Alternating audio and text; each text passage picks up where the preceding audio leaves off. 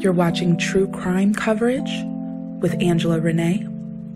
Don't forget to hit that like button, subscribe to my channel, and go ahead and hit that notification bell.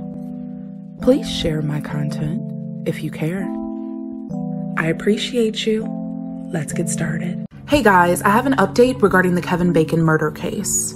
The family of the defendant, Mark Latunski, has hired one of the top criminal defense firms in Michigan, meaning that Mark is no longer receiving representation by the Shiawassee County Public Defender's Office.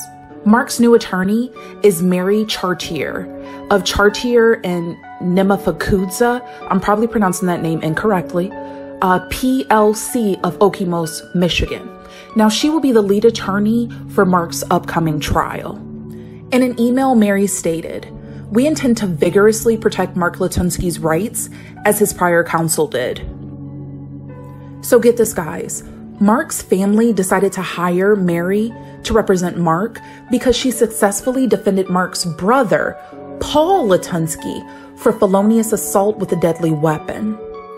No further court dates have been scheduled for Mark due to C-19. So guys, feel free to tell me your thoughts regarding this case update, and I'll catch you in the next video. Bye-bye.